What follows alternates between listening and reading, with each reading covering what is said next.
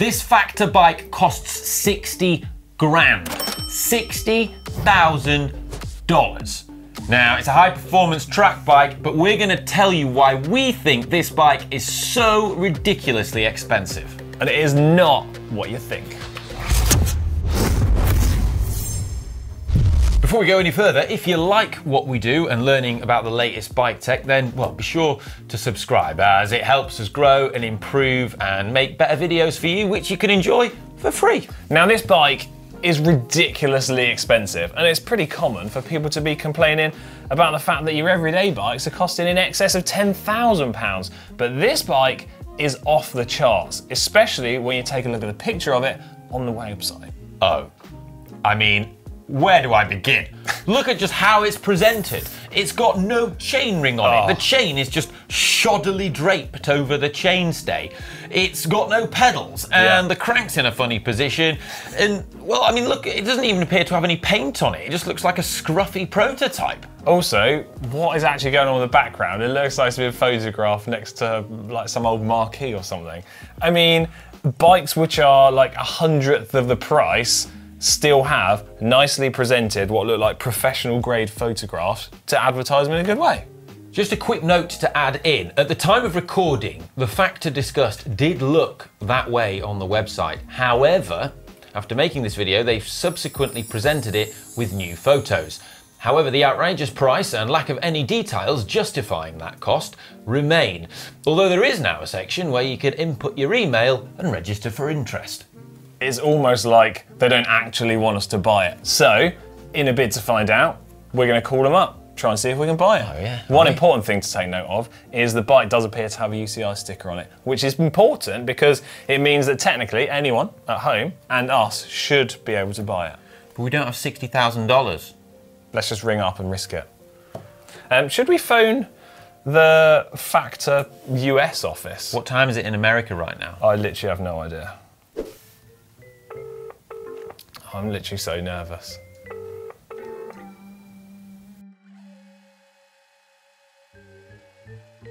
Welcome to the messaging service. The person you're calling. It is quite literally like no one wants us to be able to buy it. Right, we're ringing them back. It's ringing.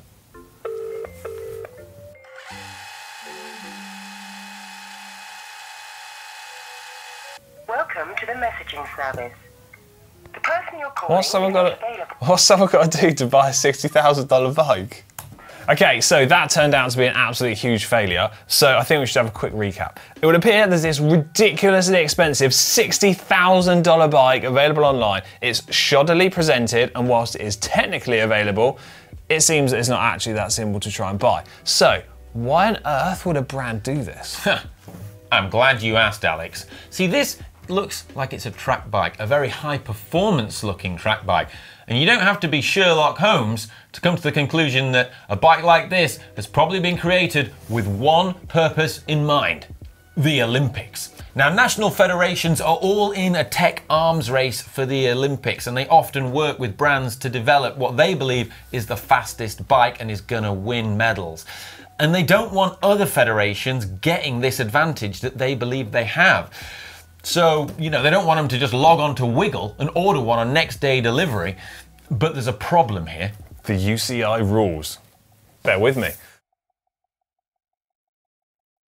The UCI rule states that in Article 1.3.006, equipment shall be of a type that is sold for use by anyone practicing cycling as a sport. Any equipment in development phase and not yet available for sale, brackets prototype, must be subject to an authorization request to the UCI equipment unit before its use. Authorization.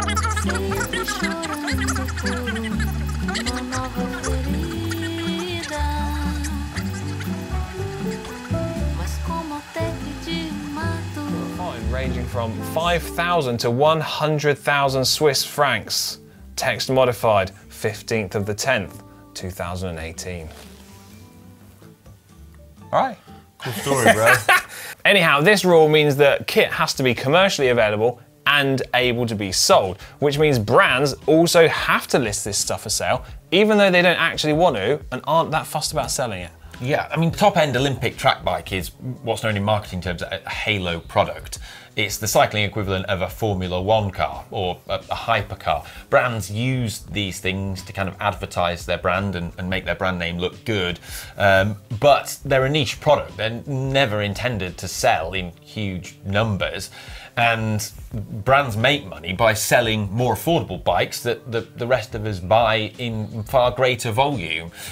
The other thing is that national federations, as mentioned, will often pay brands or commission brands to help make them a bike for the Olympics, and so they will contribute to the R&D of that bike. Thinking along the lines of, say, the Hope Lotus bike and British cycling. Yeah, great example. It's quite a strange rule, really, because imagine if, say, the FIA in Formula One said that, hey, look, teams, all of these Formula One cars that you've made now have to be commercially available. It would be bonkers. That would be crazy. Now, I can see the other side of the coin as to why it exists. So it's there for a number of reasons. First one, to stop teams or nations turning up on race day with something that no one else has ever seen before, and it gives them a massive technological advantage and allows them to just dominate a race.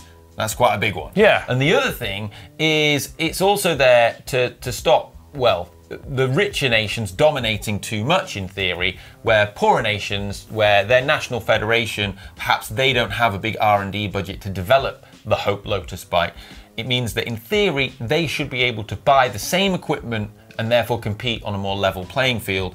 However, you would argue that this doesn't necessarily work because, well, the price of these things is still so outrageously high, poorer nations still probably can't afford to use it. I can see like the idea behind it though, so that come race day, there's no massive surprises at, say, the Olympics, because nations have been able to see pictures online and the equipment has had to be used within competition within that certain time frame as well. But presumably there are going to be ways to get around this. Yeah, reach arounds. Do you mean loopholes, by any chance? Yeah. UCI loopholes, that sounds a lot better. So the UCI is making companies make their bikes commercially available, and they have to be technically for sale, okay? But there's definitely grey areas. 100%. So if you look at the wording of the rule around pricing, it says that bikes and equipment have to be priced within a value that's reasonable for equipment of a similar level. Yeah. And they can't like ridiculously exceed that. You can interpret that how you like. Yes, but what does that's not a specific amount. So it's almost as if you look at, say, a bike costing $60,000, it's like they've gone, well, we can't make it $100,000 because that's probably too much. That is ridiculous. We can't justify that. But what is the biggest number that we can get away with? Yeah. And it's like they've just gone, oh, 60 grand, 60 grand.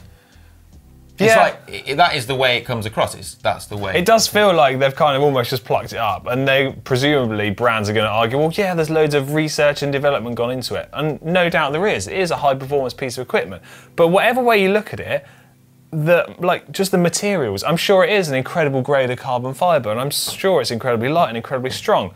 But there's in no way, any way that I can see how you can justify $60,000 on a bike, just when you start adding up the costs of it. Well, yeah, it would be difficult. I think the other thing is, with regards to the wording of the UCI rules of how it is commercially available, I can see a bit of a loophole in there. Okay. So it says that upon an order being placed, there's a time limit there of 30 days and then 90 days for the bike to be delivered. Yeah. Right? Mm-hmm. But what it doesn't say is like what happens before the order is placed. So clearly what's going on here is that's the hold-up point. The hold-up point, is how easy it is to place that order in the first place. Well, we just proved, we just tried for about 15 minutes and we couldn't speak to anyone that would process an order. Well, the fact that your order, your order doesn't have to be, it's not that. It's the fact that your order clearly does not have to be processed. Or if you're just sending an email to inquire on a website, or you're doing whatever, they don't have to reply to you straight away. And there's the hold-up point there. Yeah, I mean, years ago, there was the UK SI bikes that people like Bradley Wiggins rode to victory and things like world time trial records, Olympic gold, and that was kind of where some of this stuff started off, didn't it? They were using bikes which weren't really commercially available. Yes, so if you remember back in the 2012 Olympics and several Olympic cycles, Yeah, those stealth out black bikes, Yeah. but also the helmet that was worn. So the helmet that Bradley Wiggins wore in 2012 in the time trial wasn't commercially available to buy. Yeah, they all sort of although like... it technically was on the UKSI website, if you could find it, but they were always kind of like out of stock. Yeah, that's what I was just going to And say. outrageously priced as well.